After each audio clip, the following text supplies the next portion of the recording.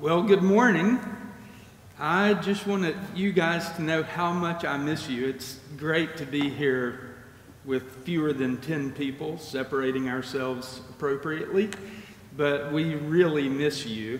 And I pray that God is blessing you right where you are, and I'm praying that He will open our eyes today to see beautiful things in His Word. I have learned that we really take for granted the privilege of joining together here in worship. It's just something that I assume we will always do.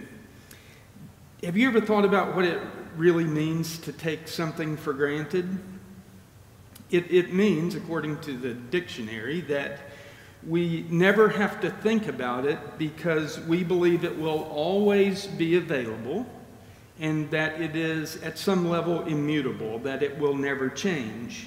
I'm reading a fabulous book, Nelson Mandela's autobiography, On a Long Walk to Freedom, and it's making me painfully aware of the freedoms that we enjoy here that I certainly take for granted. And of course, the COVID-19 situation has revealed some things that we take for granted as well, like handshakes and hugs, toilet paper, going to the movies, Rays baseball, NBA basketball, water, which I'm thankful to say I believe still comes out of the faucet if you get desperate, paper towels, lightning hockey, school, small groups worshiping together as a body of Christ, dine-in restaurants, days at the beach, medical appointments, and even for some, we've learned not to take our jobs for granted. See, when we're taking things for granted, we're actually never stopping to think about where they came from or how they became a part of our everyday lives. This week, I took some time to actually think about some of the beautiful elements of our faith that we have a tendency to take for granted. The privilege that I decided rises to the very top for new covenant believers, that is, believers in Jesus Christ, is actually the privilege of prayer. Have you ever stopped to consider how we were given that ability and why?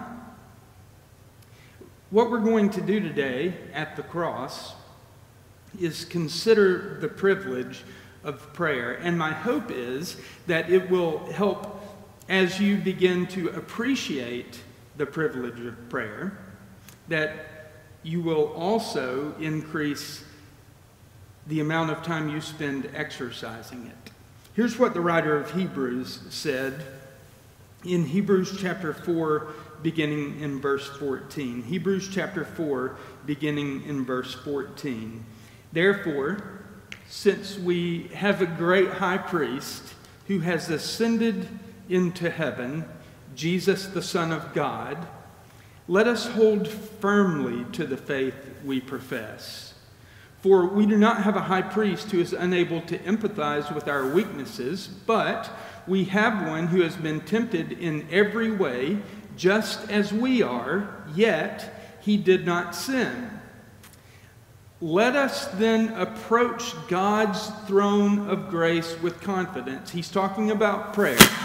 Let us then approach God's throne of grace with confidence so that we may receive mercy and find grace to help us in our time of need. Now, we know that through an active faith in Jesus Christ, we can always go boldly to God in prayer.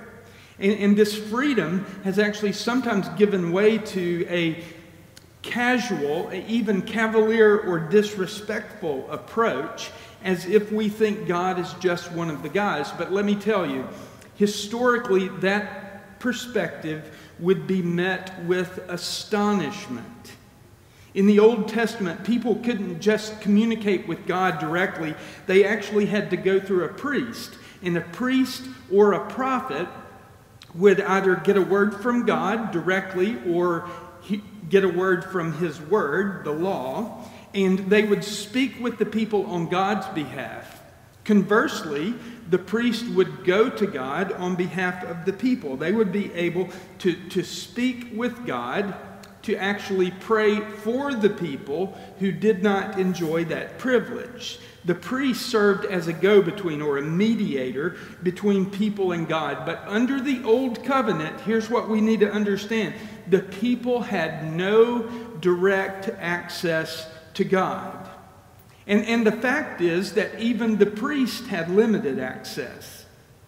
God's presence was actually shut off from the people behind a curtain, or what we call the veil of the Holy of Holies. It was true in the first tabernacle that was built by Moses as a place to host God's presence, and it was true of the temple built by Solomon. Now, according to the system of worship that was prescribed by God, it was only once a year. Now, I want you to think about this. Once a year, the priest was given access to God. And it happened on the Day of Atonement, where the priest, and only the high priest, was allowed to enter his presence. And even then, it was a very precise, nerve-wracking process. See, here's what he had to do. First, he had to go through the process of making himself ceremonially clean. That is, he would make a sacrifice for his own sins, and then he would carefully, respectfully, even nervously enter God's presence behind the veil with the blood of a lamb that he would offer as a sacrifice for the unintentional sins of the people. But that only happened once a year, and no one else ever dared go into God's presence. There was tremendous fear associated with being in the presence of God because he was holy, and his wrath against sin was nothing to be trifled with. Listen, even the priests who were designated to go into his presence did so knowing that one wrong move, if they stepped out of line in any way, God's wrath would break out against them. So here's what would happen. On the Day of Atonement, the high priest, preparing to go in before God, would affix bells to his robe and tie a rope around his ankle. Why? Because as long as he was in the Holy of Holies ministering before God, the people on the outside could hear those bells ringing.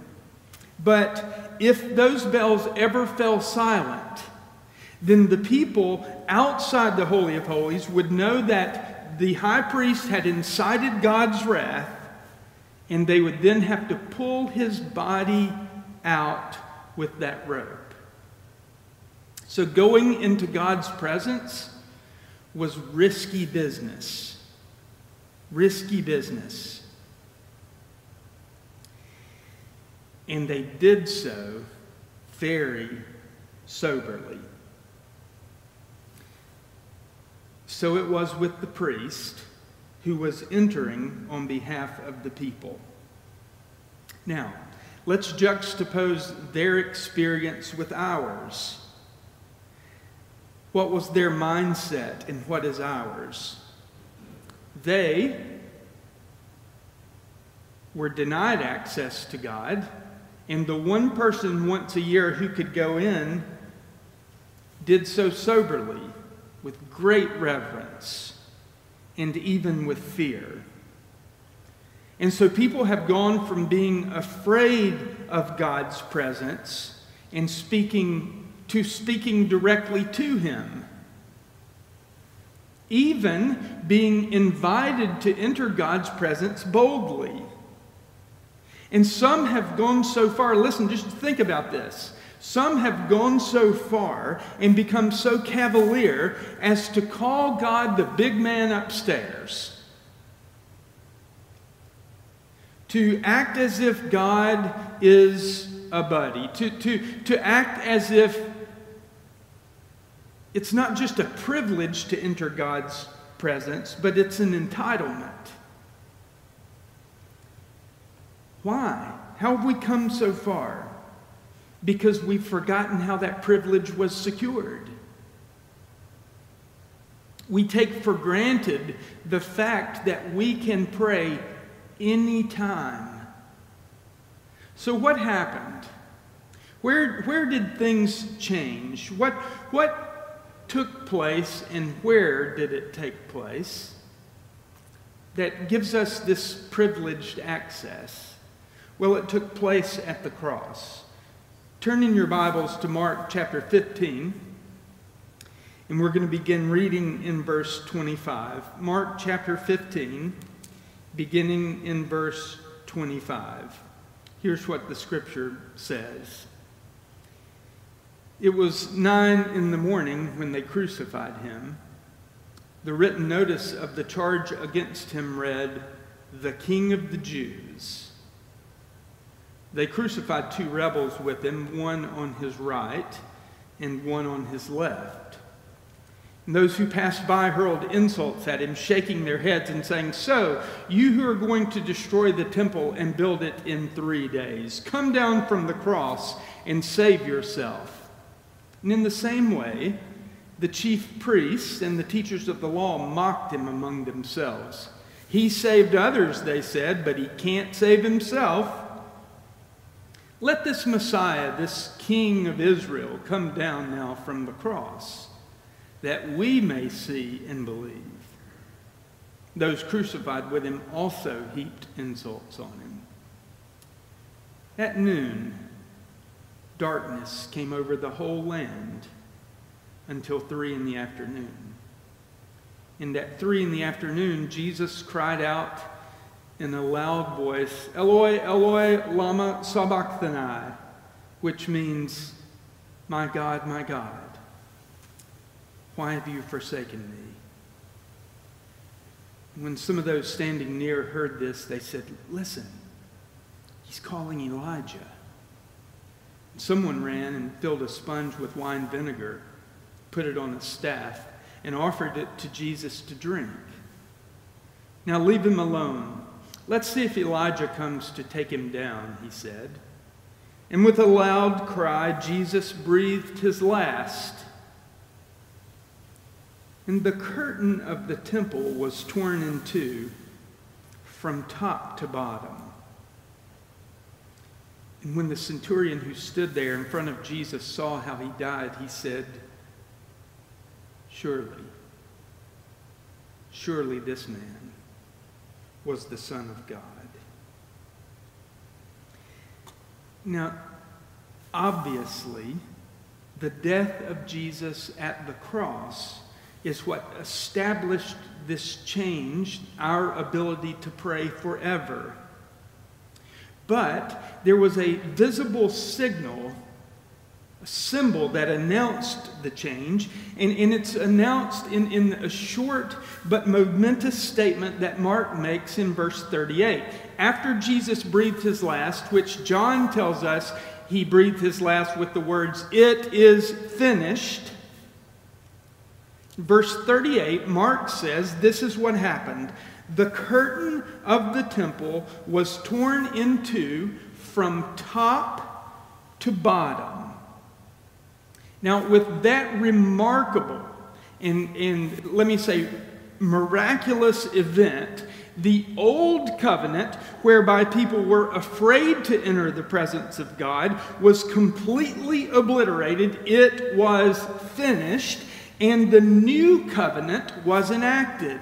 Now, no longer were worshipers forbidden to enter the presence of God, but now, instead of relying on their priest, now they were able to enter the presence of God in freedom, knowing that they, by the blood of Jesus, could actually interact with the Creator God. Everyone now who comes in the name of Jesus can relate to God on a personal basis, entering his presence, I think, with grateful reverence for the price paid and the way made. Now, There are a couple of things about this event, the tearing of the curtain, that I think should solidify our wonder and prevent us from moving toward taking it for granted. It should elevate our appreciation for exactly what Christ did on the cross. And the first thing I would say is that we need to understand the tearing of the veil was an incredible miracle. It was a miraculous event. That veil was indestructible. Listen, the Jewish historian Josephus tells us that the veil was 80 feet tall. Think about that, 80 feet tall and 4 inches thick. The veil that kept people out of the presence of God, that actually protected people from the presence of God and His holiness, was 80 feet tall and 4 inches thick. Now, think about that. Conservatively, that means that the veil was taller than a 5-story building. And when that curtain was hung, historians tell us that they employed as many as 300 priests to raise it in its place. It was just that heavy and just that tall. And you can imagine what a system of scaffolding had to be employed to get that thing to its 80-foot height. The idea was that no person could ever climb high enough to bring it down. And everybody knew that. Everybody knew that the curtain was indestructible, that no one could get it down. And that's important to remember because Mark reports that it was torn not from bottom to top, but it was torn from top to bottom, signifying that God Himself reached out of heaven and tore that veil. Now, but to me, the height of the veil isn't even the most remarkable part. It was the thickness. Now, 4 inches thick doesn't seem like a lot. I looked around for something to illustrate what might be 4 inches thick, and this Christmas I actually got myself a study Bible. This is the Grandmother's Coffee Table version, large print edition. This is a big Bible, but it is only 2 inches thick. 2 inches. So the veil, the curtain, was actually double this thickness. Think about the thickest fabric you have ever seen. And this curtain was 4 inches thick. In other words, that curtain was indestructible. You couldn't cut it, much less rip it. Yet, God reached out of heaven and tore it Himself. And anyone there would have known that God did it. You say, well, yeah, but nobody was there. Well, not so. And that's the second aspect of this event that heightens our wonder and increases our faith. It's the timing of the crucifixion that makes all the difference. Now, remember Mark said that Jesus cried out in a loud voice, and then the veil was torn. John reports that what Jesus said was, "It is finished." And when He said, "It is finished," the veil was torn in two. And there were people in the temple to see it. See, here's what we know from Mark's account. Jesus' crucifixion began at 9 a.m. in the morning. And then Mark tells us that at noon, darkness fell over the entire earth. That darkness signified that He who knew no sin was becoming sin for us that we might become the righteousness of God. And that darkness, Mark says, lasted until 3 in the afternoon when Jesus announced, "It is finished." And at that moment, when it was finished, the veil in the temple was torn from top to bottom. So, think about this. Guess what was happening at precisely 3 p.m. The high priest was nervously, with bells on his robe and a rope around his ankle, the high priest was nervously entering the Holy of Holies. That was the time prescribed by God for the yearly sacrifice of atonement to be made. And knowing the precision with which they did everything they did, we know he was there. And we know those people holding the other end of the rope were on the outside. Now, I don't know how often you put yourself in really nervous, jumpy situations, but typically when we do, loud noises or sudden starts freak us out. Now remember, the high priest is entering into God's presence very nervously. He's walking on eggshells, hoping that he does everything right, because he doesn't want the wrath of God to break out against him. And so suddenly he goes behind the veil, and at 3 p.m, that veil is ripped from top to bottom. I'm shocked that we don't read, they pulled him out with the rope. He was there. He was offering a lamb for sacrifice, while at the same time the Lamb of God was shedding his blood and finishing his work and finishing off the old covenant and implementing the new.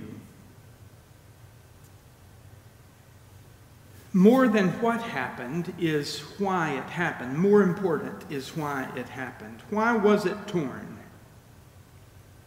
Previously, before Jesus' death on the cross, the high priest, as we said, would enter the presence of God every year.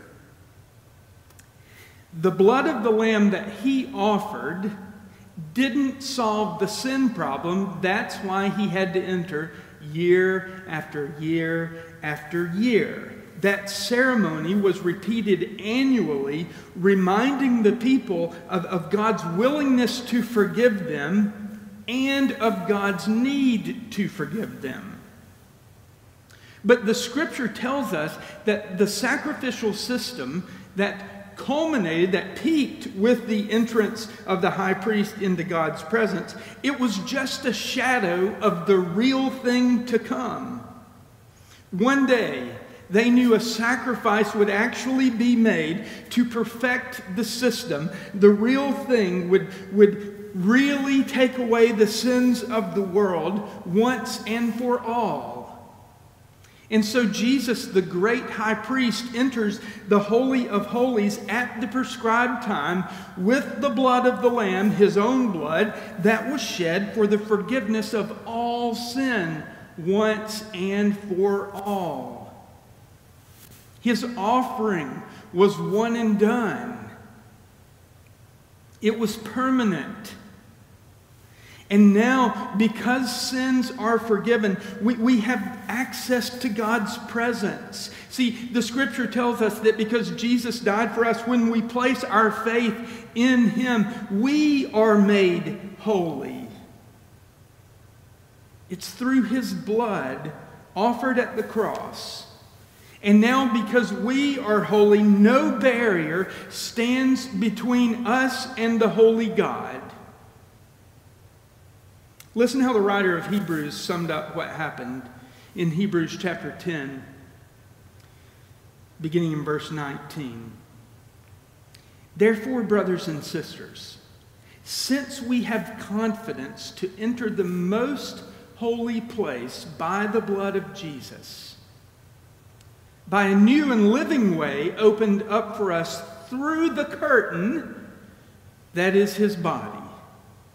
And since we have a great high priest over the house of God, let us draw near to God with a sincere heart and with full assurance that faith brings, having our hearts sprinkled to cleanse us from a guilty conscience, and having our bodies washed with pure water. Now, what is he telling us? The writer is telling us that the real curtain, remember I said that all the things about the temple were symbolic. The sacrifices were symbolic. The setup was symbolic. The veil was symbolic. What he's telling us is that the real curtain that was torn was the body of Jesus. And when his body was broken and his blood was shed, a new way, a living way was opened up for us. And now, because Jesus' blood has cleansed us from all our sins, we have the privilege, the distinct privilege that should be exercised continuously of drawing near to God in the holy place. We can come to his throne of grace and mercy because Jesus made the way. Now we can speak to God on our own. We don't have to go through a priest. Because that veil was torn, we can bring our requests, our concerns, our worries, our praises straight to God, just as God desires. That's how he wanted it from the beginning. His desire all along was to have a relationship with the people that he created to love. Yet, we know that sin separated us from his holiness. But through Christ, we now become holy. He became sin who knew no sin, so that we might become the righteousness, the holiness of God. So we get to enter God's presence, and in this life, and by the way, we are guaranteed to live in his presence in the next one. See, at the cross, Jesus, who was the way, made the way. The veil was torn in two, and all who believe,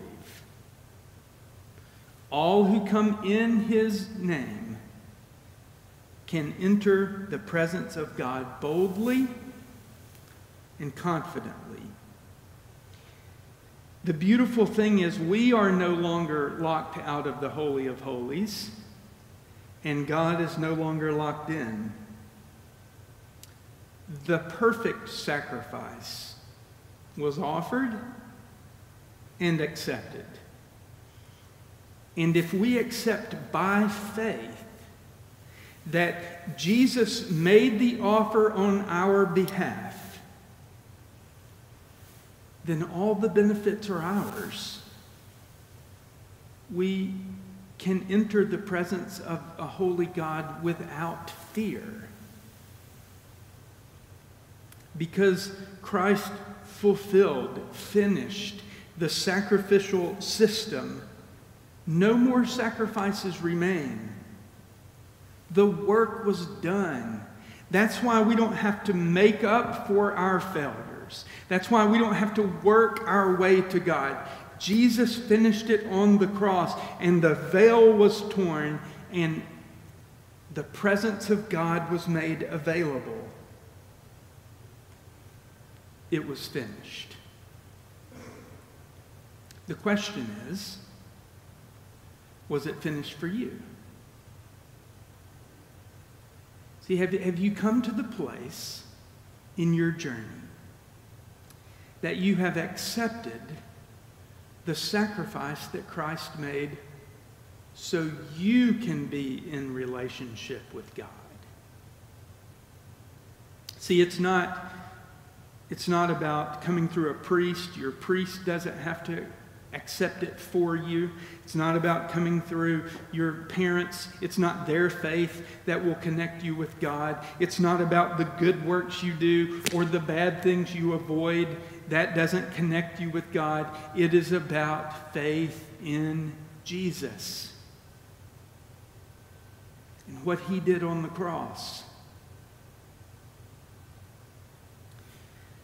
The way to enter God's presence and live in his presence in this life and the life to come is to place your faith in him. So let me ask you a question. Are you coming through Christ? Have you placed your faith in what the Lamb of God did for you. He came to take away the sin of the world. And if you have placed your faith in him, are you respectfully, reverently exercising the privilege of prayer? Or are you taking it for granted? I can't imagine how those who followed God in the Old Covenant would respond to the way we follow him in the New Covenant. They would be astonished at the privilege that we have, that we so often take for granted. Let's live in gratitude that the veil was torn from top to bottom. Will you bow your heads and pray with me? First, I just want to invite you to consider if you've actually placed your faith in Jesus Christ. Maybe you're home watching today, you've tuned in, and you realize that it's not personal for you. Maybe you've identified with a religion, or you've identified with your parents or a priest or whatever, and now you recognize that Christ died for you, for God so loved you that he gave Jesus, his only begotten Son. And today the Holy Spirit is drawing you to place your faith in Jesus. I just want to encourage you to open your heart right now. Thank God for the sacrifice of Christ. Thank God that the veil was torn. And trust Jesus as the way, the truth, and the life, who brings you to the Father. Lord, for those who may be opening their heart right now, Lord, we know that your word teaches us it's never too late. Our sins are not too great. They were all covered by Jesus' blood at the cross. So I pray, Father, that for those who don't know you, they would have the courage to enter the joy of eternal life, to enter your presence here, and to be guaranteed your presence there. Jesus, we thank you for dying for us. May we live in light of your love. And Father, for those of us who take for granted the privilege of living in your presence, we ask your forgiveness. We repent. Lord, we want to change our direction, and we want to be people of prayer, celebrating the fact that through the sacrifice of your Son, we can come boldly into the throne of grace. We bless your name, Lord. We thank you for loving us enough to die for us. Thank you for turning our lights on.